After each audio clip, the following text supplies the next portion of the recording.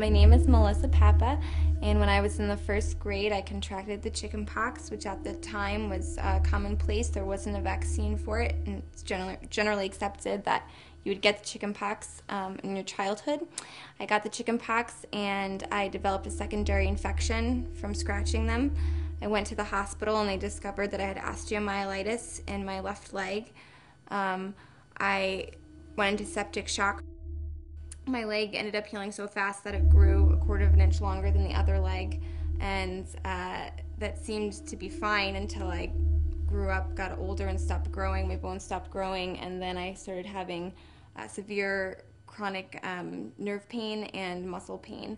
Today, I feel that I've come out well on the other side, but I think that something that could have been prevented clearly through a vaccine, and I would like to see that other people wouldn't have to share the same suffering.